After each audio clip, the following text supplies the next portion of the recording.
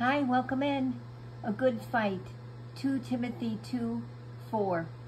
Towards the end of his life, Paul wrote to one of his special friends, Timothy, I am suffering and have been chained like a criminal, but the word of God cannot be chained.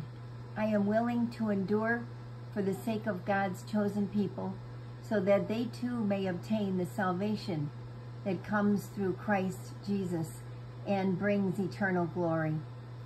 Remind everyone of this saying, if we die with him, we will also live with him. If we endure hardship, we will reign with him. If we deny him, he will deny us.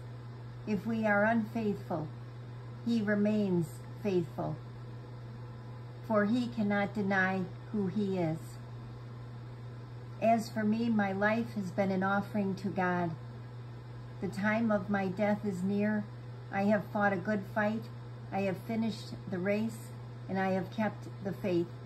Now I look forward to my reward, which the Lord will give me on the day of his return. A reward not just for me, but for all who eagerly await his coming.